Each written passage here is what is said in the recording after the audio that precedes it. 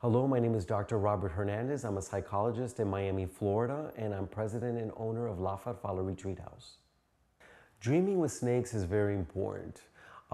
Again, you want to get a perspective of the patient or the client of what snakes mean to them. To some people, they're terrified of snakes, so there's an element of fear.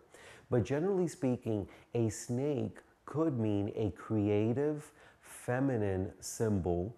It also could refer to sexuality, but it is a life force, something that's coming up from the unconscious to compensate for what's happening consciously. Usually people that dream with snakes is they're trying to get something done, but they don't. There's an element of passivity. Now, when you get bit by a snake, that could be that the unconscious is trying to bite you so that you can react.